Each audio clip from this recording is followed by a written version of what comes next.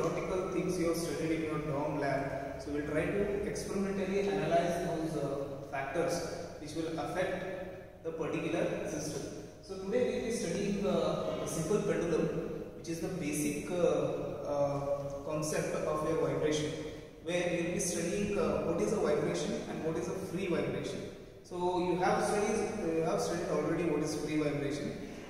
Any system which doesn't have any damping during its motion is called as a free vibration.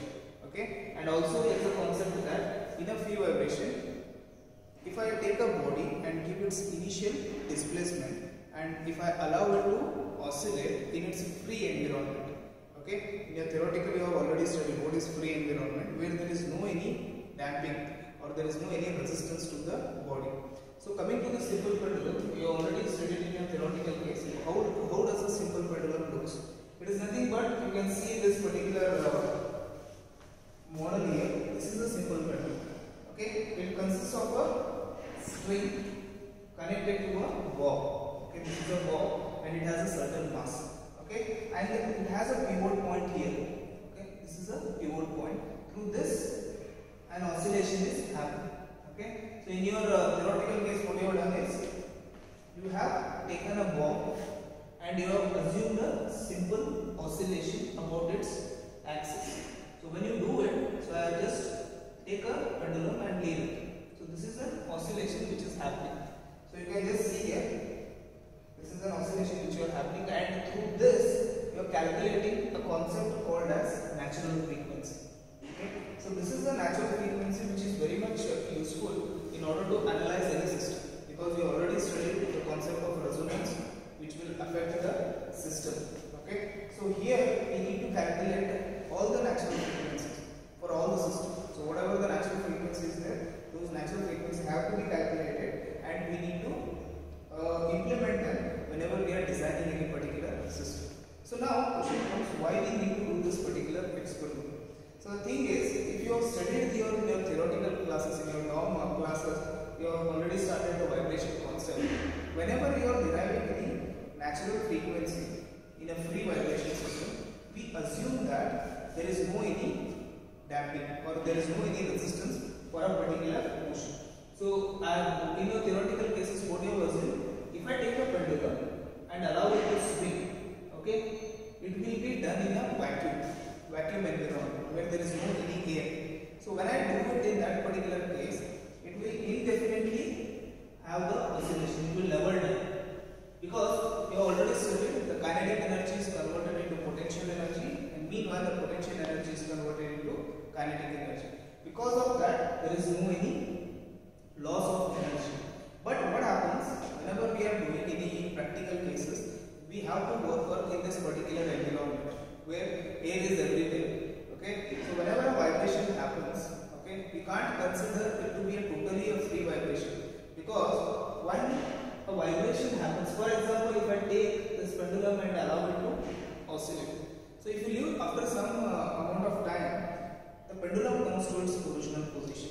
Why it is happening? Because air is a damper here. So air always, whenever you are giving the ball to have a motion, it has to pass the air resistance, then it has to travel. Because of that, after a certain amount of time, the energy dies out and the pendulum comes to its original position. Okay, but in your theoretical cases, what you have done? We have not done like that. We assume that it is a continuous motion. So in this experiment, we will be considering that case, if with the damping and without the damping. So in your experiment, in your theoretical case, what you have done? You have told that without the damping, there is a natural frequency which you have calculated. For example, for a simple pendulum, you have calculated the natural frequency as a root G by L, which means that G is the acceleration due to gravity and L is the length of the pendulum. Okay, so here, if you observe the equation, it is G by L. Okay, and we have provided a bob here which has certain mass. From the theoretical calculation, it is clear that mass doesn't have any picture on this natural frequency of the system for a case of a simple pendulum.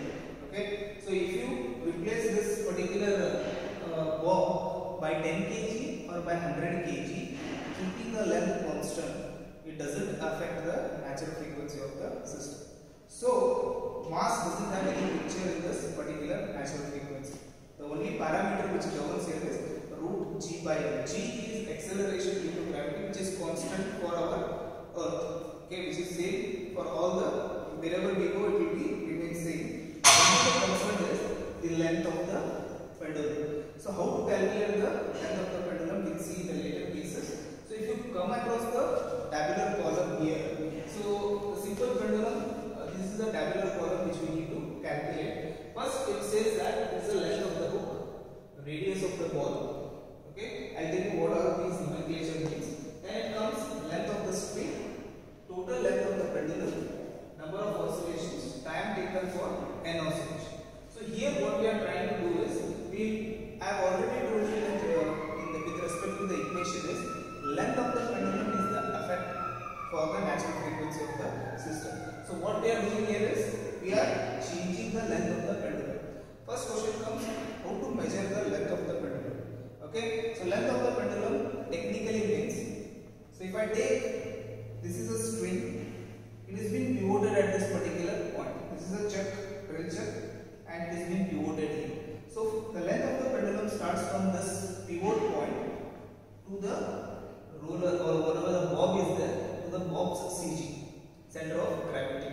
Okay, so which means that from here to its CG will be constituting the length of the pendulum. So how to calculate the length of this pendulum? It is being split up into three parts. One is, if you see the total length of the pendulum is LH. LH means it is the length of the hook. So what they have done is the experimentation. In order to connect the bob with the spring, they have incorporated a hook. You can observe this hook here. Okay, this is a hook which is being mounted over the surface of this bob. So if I just measure this hook length, I will be getting what is the length of that hook. So if we have already measured this particular length of the hook, which if you see in the observation, it is 0.013 meter. So everything should be in meter here, so that the calculation remains very simple. So next comes the radius of the ball. So next comes the radius of the ball. This is a ball which is having a certain diameter. So if you see, we have taken the vernier caliper and we have measured the diameter of this ball, and this ball has a radius of 0.03 meter. Okay, so then our question comes, we already know the length of the hook and the length of the ball or the radius of the ball. The only concern is we have to just measure this from this pivot point to this hook point, the end point of this hook. We have to measure the length. If you measure the length, we will be directly getting the length of the string. So after getting the length of the string, we will just add up these other two parameters. Totally we get the length of the pendulum. Okay. So after getting the length of the pendulum, we need to oscillate the pendulum for 10 cycles. Okay, 10 oscillations or 10 cycles. So I will explain you what is a cycle means. So if you take a bob, okay, I am holding this as the initial position of the bob. So when I leave this bob, the bob will travel through its equilibrium position and reaches to the other extreme position and come back to its original position. So this completes one cycle. So remember that you cannot take half the cycle, you have to take complete one cycle. So the bob starts from here, it reaches its extreme point, come back to its original position. This constitutes one cycle. So like this, we have to calculate the time taken for the bob to travel 10 cycles or 10 oscillations, and then we will be writing those values in how many seconds it has taken. 10 cycles it has taken to travel 10 cycles. We will be calculating the thing. Later part will be the calculation part. Okay, so we will be doing the calculation separately and we will be telling you what will be the error. Okay, when we calculate the theoretical part as well as experimental part because of the damping, and then we have to write the experimental natural frequency and theoretical natural frequency, and we need to find out the error between them, which will give you the realistic value, because in your theoretical you have assumed that it is zero environment where there is no any air, and in your practical you are doing air as an environment, and you will tell starting with the experiment. Already for calculating the length of the pendulum, we have done these two calculations or these two measurements. That is length of the hook and radius of the ball. Only we need to measure the length of the string. So how to measure the length of the string? So we have a measuring tape here. So what we'll do is we'll take this as a end point, okay, or starting point. We'll go down until it goes to the exactly to the end of the straight. We have to keep it very straight here. So if I measure this, it is 50 centimeters. Okay, if you measure this, it will be 50 centimeters. I will be converting it into meter. It is 0.50 meter. So then I will be considering this length of the string, length of the hook, and radius of the ball constituting the whole length of the pendulum. So I have already explained you what is length of the pendulum. Right from the pivot point to its CG will be the length of the pendulum. So when we do is, we will be getting the value as, just a second, 1, 2, 5, 4. Okay, so we got the value of the length of the pendulum, that is 0.43 meter. Okay, so that is 54.3 centimeter. That is the value which we are getting. So now for this particular setup or for this particular length of the pendulum, we will be doing 10 oscillations. Okay, 10 oscillations, and try to calculate the time taken for 10 oscillations. Okay, I will start with this. See, remember that in your theoretical derivations, what you have assumed is the pendulum has to swing for a very small angle. Okay, for a very small angle, you have to swing the pendulum. You should not swing the pendulum for a bigger angles. Okay, you have to just swing it for a smaller angle. So if you have seen in the theoretical cases, you might have observed that for a very small angle, theta is equal to sin theta is equal to theta by over 2. Okay, so that is the assumptions which you have taken.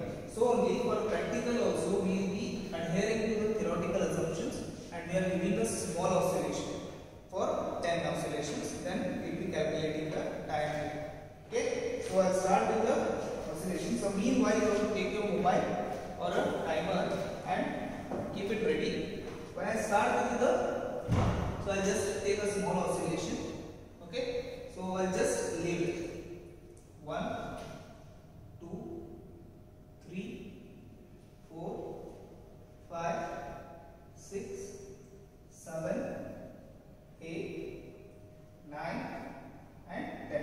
So this is the 10 oscillations. We have recorded the time. So the time period is 14.4 seconds. So this is how we have calculated the first set of readings. So based on this, we will be doing the time taken. See, this is the time taken for 10 seconds. What will be the time taken for 1 second? Which will be the time period for the one complete cycle. Then with respect to the calculations which we have, which will be we will be showing a demo calculation, we will be able to calculate what is the experimental natural frequency and what is the theoretical natural frequency. So in the second reading, I have already told you, simple pendulum, the natural frequency will change because of the length of the pendulum, not because of the mass.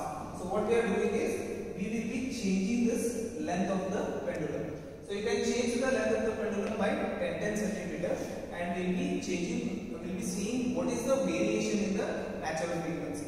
Whether the natural frequency will increase with the decrease of the length of the pendulum, or it will decrease. We need to calculate that. Okay, we will be reading the conclusion with respect to that. Okay, so we will go with the second reading. We will set that pendulum, length of the pendulum to, or the length of the string. First of all, the length of the string to 40 centimeters. Then we will conduct the experiment. Okay.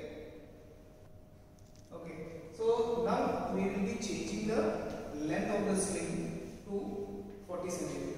That is 140 meter. So and then we will try to measure the number of oscillations. For 10 oscillations, what will be the time period? Okay. So we will start with that. So what is the thing which you have changed is the length of the string. Only the length of the string has been changed because these two are already constant. So what will be the length of the pendulum? Length of the string plus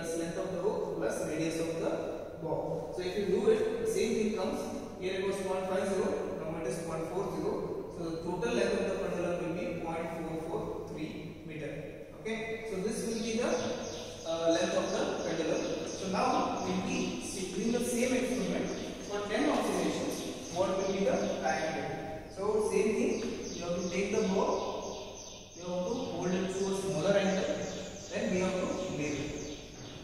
1, 2, 3, 4, 5, 6, 7, 8, 9 and 10. So for 10 cycles we will be getting 13 seconds. Okay, so it means that if I reduce the length, the time taken will be less. Okay, and we will be seeing what will be the effect of the natural frequency on this particular length. So in the next we will be reducing the length to 0.30 meter, that is 30 centimeter, and we will see the reading. Okay, now we have reduced this length of the string to 0.30 meter or 30 centimeter. The same experiment has to be repeated. In one setting we will be going for 10 cycles. Okay, let's start. I'll tell you how to do it. So I'll take a ball and place it at an angle, very small angle. You should not go for a larger angle. Otherwise, your answer will be a lot of errors will be there in that. So I'll take this. I'll start now. 1, 2, 3, 4, 5, 6, 7, 8, 9, 10. Okay, so the time period. Now it is being reduced to 11.3 seconds. Okay, so next what we are doing is, on a piece of a paper we will try to do the calculations. So I will be showing you one random calculation of this. Okay, so for example I take first reading and show you how to do the calculation. The remaining two you have to do it and you have to validate the results whether the error is less or more. So students, we have already seen the experimentation of the simple pendulum. So now we shall see how to do the calculations to determine the natural frequency, that is through experimental natural frequency and the theoretical natural frequency, and also find the percentage of error. And also we have seen why the error occurs. So here the observations which you need to note down: the length of the hook, which is denoted as LH, is 0.013 meters. Then the radius of the ball, that is the pendulum ball, is denoted by small r, which is 0.03 meters. Now let us focus on the tabulation part. So if you see in the tabulation, the 50% of the tabulation is already done, that is you have collected this reading by performing the experiment. So for different lengths of strings, we have seen the total length of the pendulum, then 10 was the number of oscillations we have taken, and we have got the time taken for these 10 oscillations. So now what we need to determine here is the time period. Okay, then the frequency, that is omega experimental and omega theoretical, and also we have to find the percentage of error with respect to omega experimental and with respect to omega theoretical. So now let us see the calculation part.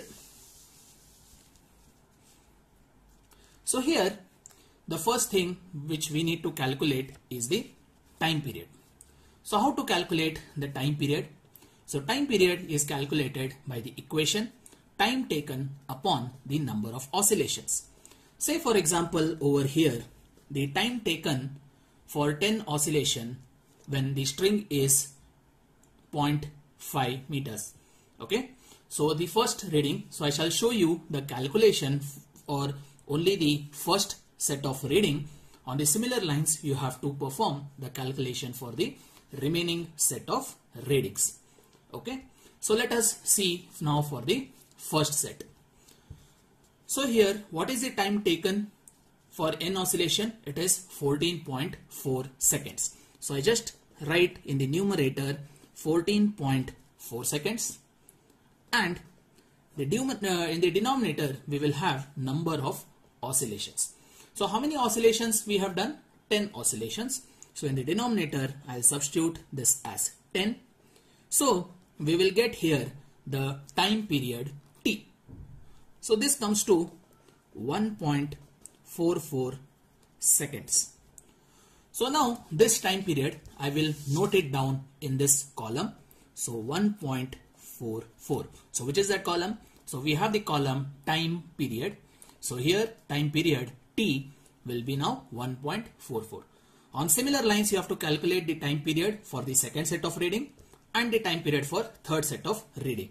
So this I will denote it as T1. Similarly you have to calculate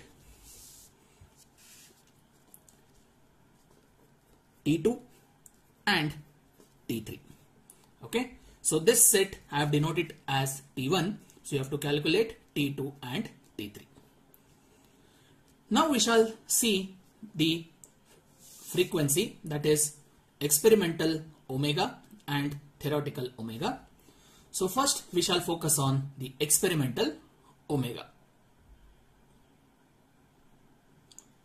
So it is given by the equation omega exp, that is the experimental natural frequency, is equal to 2 pi by t, where t is the time period. So I'll write this as 2 pi by time period t we have got for the first set of reading as 1.44. So I write here 1.44. So this will be equal to 4.3633. So the units will be in radians per second. So this way we have now calculated omega experimental for the first set of reading. Similarly we have to calculate omega experimental for the second set and omega experimental for the third set. So these two you need to calculate on the similar lines how I calculated the omega experimental using this equation, that is 2 pi by t. So in the table let me note down this value. So I've got this as 4.3633. So I'll just write this as 4.363 over here. So this is my experimental natural frequency in radians per second. Now let us find the theoretical natural frequency. So we have the equation omega th, that means theoretical natural frequency, omega th is equal to root of g by L. So g is our gravity. So for Earth we have g as 9.81. So this will be root of 9.81 divided by, here we will be taking the L. So this L will be not the just length of the string, but it will be the total length, that is length of the string plus length of the hook plus the radius of the ball. So together we have L value for the first set of reading as 0.543. So you can see this 0.543. So this value of L I will substitute in this equation, that is over here. So this will be 0.543. So when I calculate this, I will get this as 4.250 radians per second. Okay. So I've got now theoretical natural frequency for the first set of reading. So similarly, you have to calculate omega th for the second set and omega th for the third set. Okay. So all these three calculations should be present in your journal. That is, whatever calculation I am showing over here, you should have in your journal the three set of the same calculation. Okay. So now in the table I will write down this value. So I've got this as 4.250. So here in the table I'll write this theoretical value as 4.250. Okay. Now I need to find the percentage of error. So if you notice here, the experimental natural frequency and theoretical natural frequency are different. That is, they are not exactly same. There is some error over here. So why is that error? We have already seen that it is because of the air damping. So now here I will calculate the percentage of error with respect to the experimental natural frequency and also with respect to theoretical natural frequency. Okay. So the percentage of error with respect to omega exp, that is experimental natural frequency, we have the equation as omega exp minus omega th upon omega exp into 100. So what is the experimental omega we have got? It is 4.363. So 4.363 I will write here, minus omega theoretical, we just calculated it as 4.250. So 4.250 I write over here. The denominator will be omega exp, which is 4.363. So this into 100. So when I calculate this, I will get this as 2.59%. Okay. So there is an error of 2.59 or 2.6% error is there with respect to omega experimental.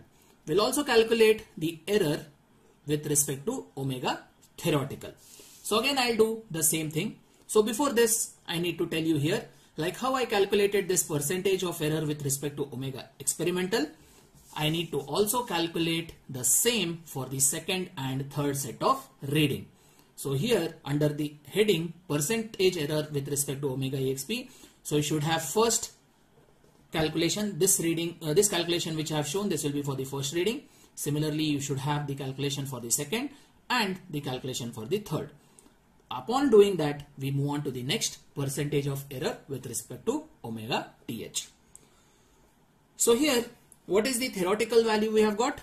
It is 4.250 minus experimental is 4.363 upon omega th will be 4.250 into 100. So here, if you see in the numerator, when I simplify this, there will be a minus sign that will come. But don't worry, here we are just calculating that error. So it will be in percentage. So don't worry about the sign, whether it is plus or minus. So we'll just simplify and calculate what is this percentage. So upon simplifying, I will get this percentage as 2.66%. So I have got now the percentage error with respect to omega theoretical. So here this is the percentage error with respect to omega experimental and this is the percentage error with respect to omega theoretical. Similarly, you have to calculate this percentage error omega theoretical with respect to omega theoretical for the second as well as the third reading. Now once this is done, we will enter that in the table. So this we got it as 2.59% and this was 2.66%. Okay. So similarly, you need to calculate the time period, the natural frequency, that is experimental and theoretical, and percentage error with respect to experimental and theoretical for the second set of reading. Also the time period, omega exp, omega th, percentage error with respect to omega exp and percentage error with respect to omega theoretical for the third set of reading. So once you calculate this, what is the final conclusion? So here we can say that there is some amount of error between the natural frequency obtained with experimental method and the natural frequency obtained using the theoretical method. And the main reason for this percentage error is because of the air damping, as the theoretical natural frequency is possible only during the vacuum state. That is, when we have the environment as the vacuum, we will have the theoretical natural frequency same as that of experimental natural frequency. But because of damping, there is difference in the natural frequency. So this is about the calculations for the simple pendulum experiment. Hello everyone. So today we will be just going through the experiment number 2, that is nothing but compound pendulum. In the previous experiment you have done a simple pendulum. So this is nothing but a compound pendulum. So what you will be doing in this is a compound pendulum. This is a compound pendulum.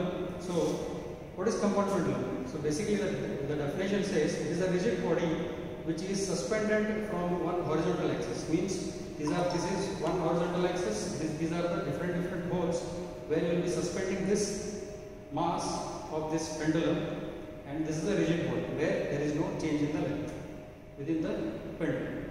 This is nothing but a compound pendulum. And in the previous one, what you have seen is a simple pendulum where the length was varying. Here also the length varies, but there the mass was distributed along one side of the pivot point. But in the compound pendulum, the mass is distributed on both the sides of the pivot point or horizontal axis. Okay.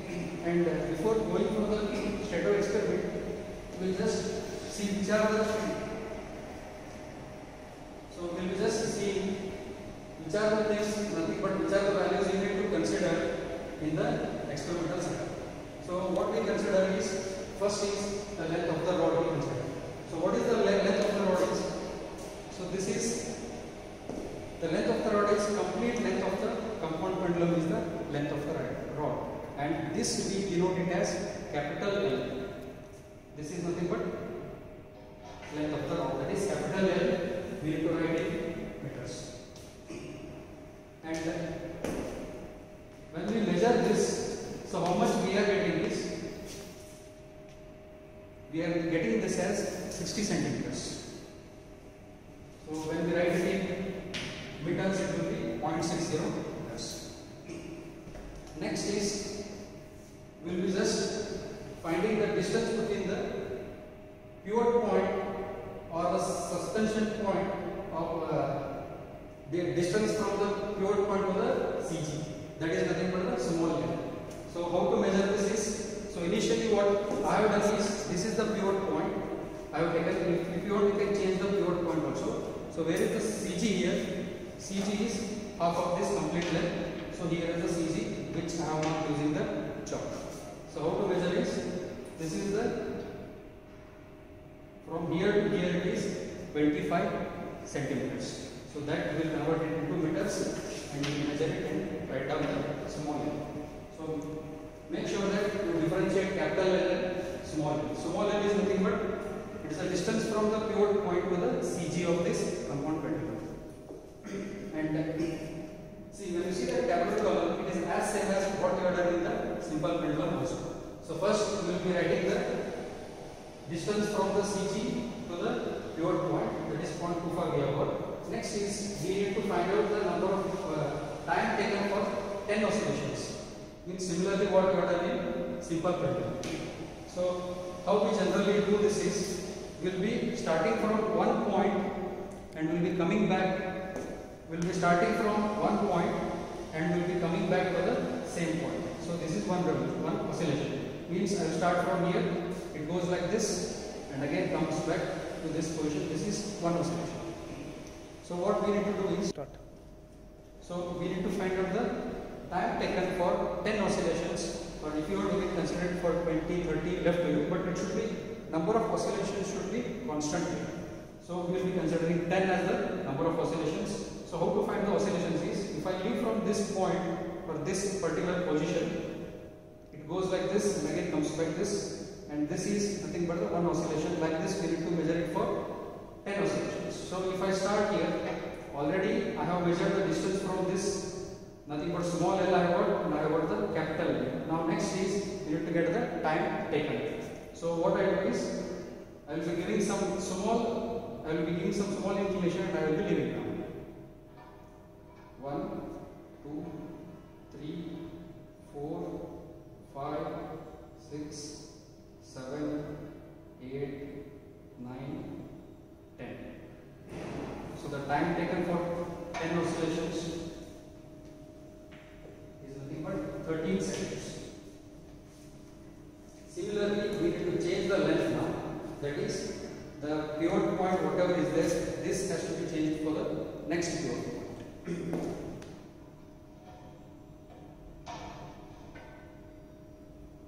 Now after changing this pivot point, you need to measure the small L. Previously it was 0.25 meters. Now again we need to measure using the scale. So when we measure, this is nothing but 20 centimeters.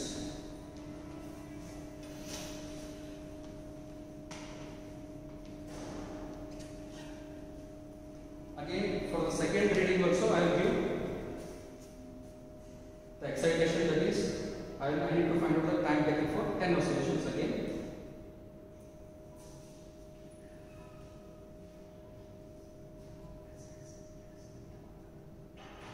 7, 8, 9, 10. So the time taken for 10 oscillations by changing the suspension point is 11 seconds. So the second oscillations we got is, the time taken for 10 oscillations is 11. So similarly we will be going for the third reading by changing the small L, that is pivot position is changed now. Okay, now I have changed the pivot point. Again I will measure the distance from pivot point to CG. So the distance what you get is 15 centimeters.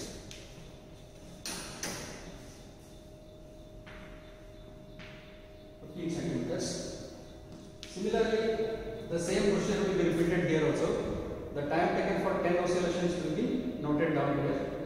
So from here I give some initial inclination and I will give this 1, 2, 3, 4, 5, 6, 7, 8, 9, 10.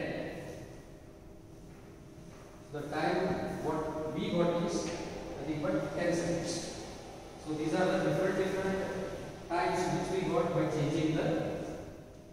changing different lengths, and the oscillations are constant. So in the end, so after this we have to find out the time period, and the aim of this experiment is to find out the frequency, that is experimental frequency whatever we got, whatever we get, and the theoretical frequency what we get. So theoretical, the formula is nothing but root of GL upon K square plus L square. Now if you see this formula theoretical, what is the here is G is nothing but acceleration due to gravity, that is constant for all the bodies on the earth. Next is small l. Small l is nothing but this small l, nothing but the distance between the suspension point to the CG, that is small l. And next, the important term here is the radius of gyration. So to find the radius of gyration, here is the formula, that is radius of gyration is nothing but capital L, that is complete length of the compound pendulum divided by 2 root 3. Divided by 2 root 3, this is nothing but the radius of gyration. Generally, how we get the radius of gyration is nothing but the distance from CG to the pivot point. Like this, we will be considering the radius of gyration, and the effect of that distance is going to affect the frequency, that is natural frequency, that is theoretically. And next is small l, again it is the same distance what you have considered, that is distance from pivot point to the CG. By using this formula, you will be getting the theoretical, and by using all these values and all, you will be getting the experimental, and you have to compare and then you have to write down the percentage error. Now your work is to find out where exactly the frequency is more, where exactly the frequency is less, and why there is a difference.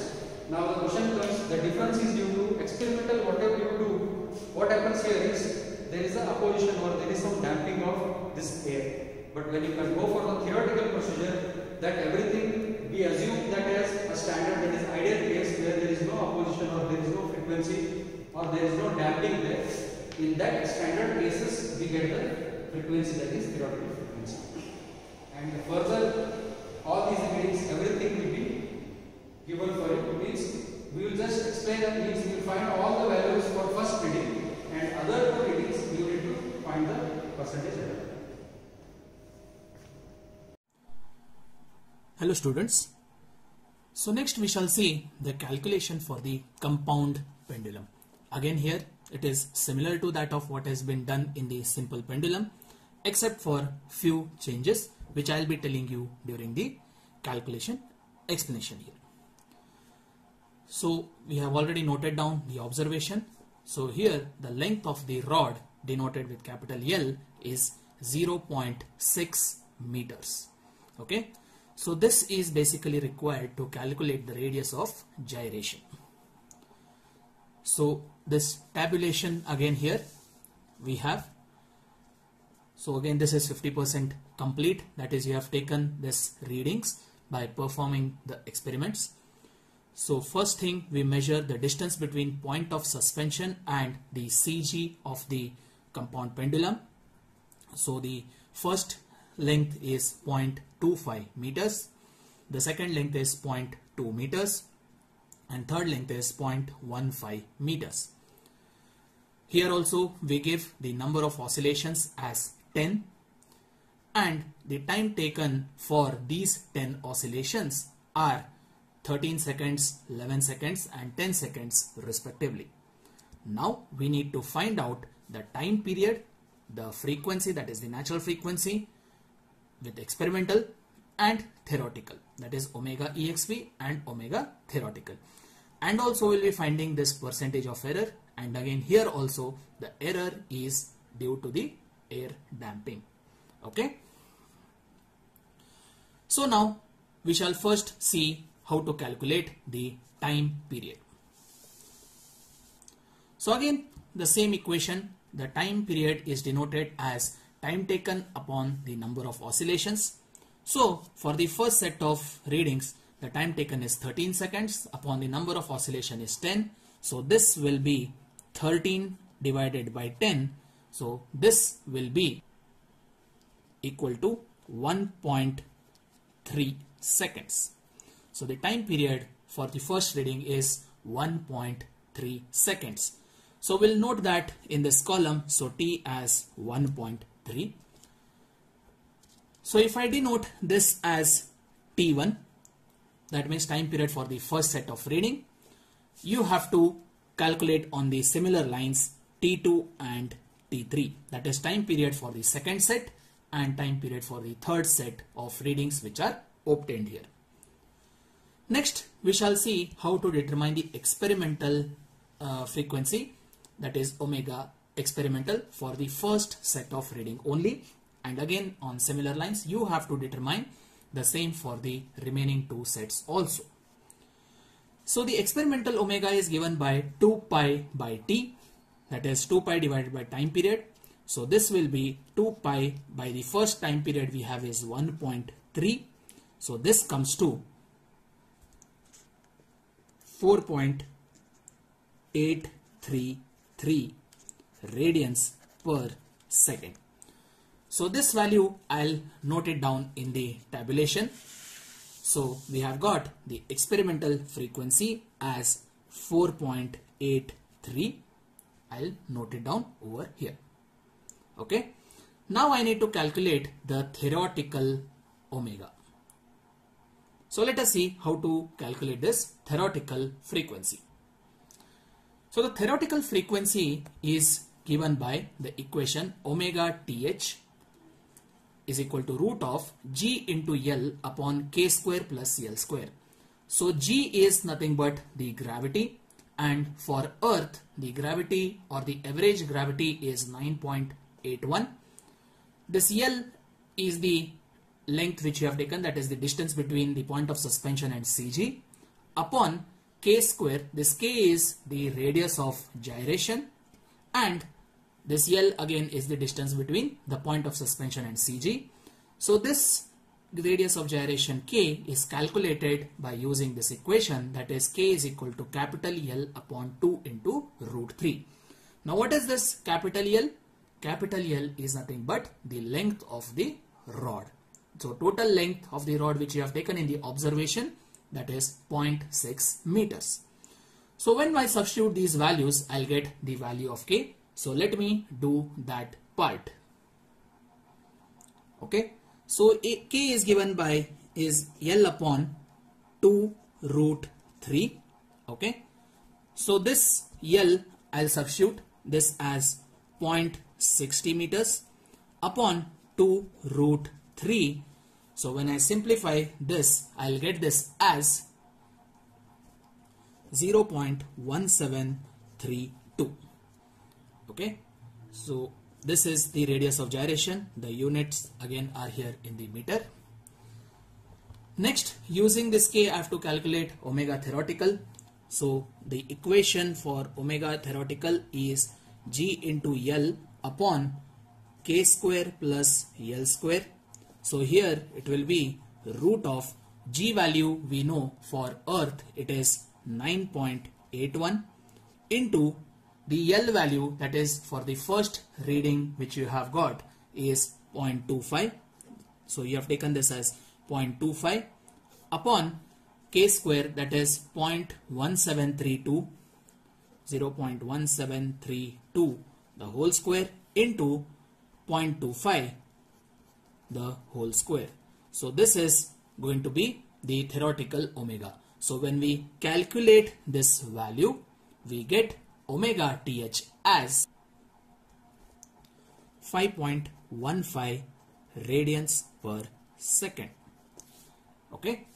So here we have now calculated the theoretical omega. So in the table we will write this theoretical omega value. So this will be 5.15. So you can see the difference over here with the experimental as well as the theoretical natural frequency. So we need to find now what is the percentage of error. So again this will be similar to what is done in the simple pendulum. So with respect to omega experimental, what we do? Omega experimental minus omega theoretical upon omega experimental into 100. And with respect to omega theoretical, we do it as omega theoretical minus omega experimental upon omega theoretical into 100. So let us see those calculations. So the percentage of error with respect to omega experimental is omega experimental minus omega theoretical upon omega experimental. So this into 100. Okay. So when I substitute these values, experimental, I have got this as 4.83 minus omega theoretical is 5.15 upon omega experimental, that is 4.83 into 100. Okay. So when I simplify this, I will get it as 6.63%. Similarly, we have to calculate this percentage error with respect to omega experimental for the second reading as well as third reading. Now we shall see the percentage error with respect to omega theoretical. So the equation is omega TH minus omega EXP upon omega TH into 100. So omega TH is 5.15 minus omega experimental is 4.83 upon omega theoretical is again 5.15 into 100. So when I simplify this, I will get this as 6.21%. So I'll note down these errors in the tabulation. So here percentage of error with respect to omega experimental is 6.63% and percentage of error with respect to omega theoretical is 6.21%. So again here this error we know why we have got it. On similar lines, again I am telling you from the beginning, you have to calculate the time period for the second set of reading, the frequency, that is experimental and theoretical, for the second set of reading, the percentage of error with respect to omega experimental and omega theoretical for the second set of reading. Then also we have to calculate the time period, frequency and percentage of error for the third set of reading. So these are the calculations which you need to show in your journal for the compound pendulum.